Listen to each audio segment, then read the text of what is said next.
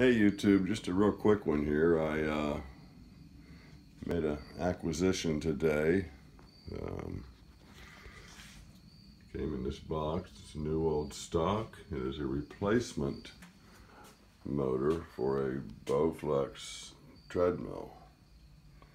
It is 0.5 horsepower continuous at 108 VDC. No idea what that means. There's the information. The Harbor Freight mini lathe comes with the 3/4 horsepower alternating current.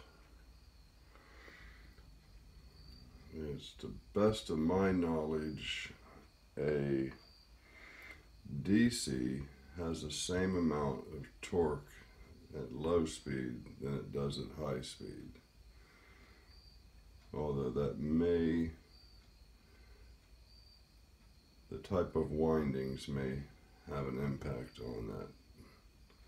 I really don't know much about it at all. So, if anybody has any knowledge of this, please let me hear from you in the comments.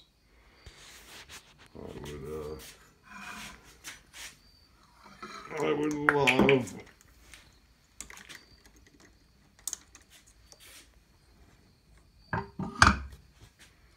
to have that mounted back there.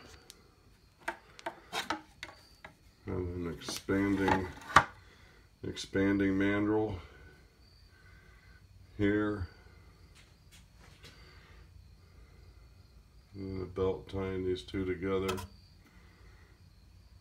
course, some kind of mounting bracket with tension adjustment. Let me know what you think.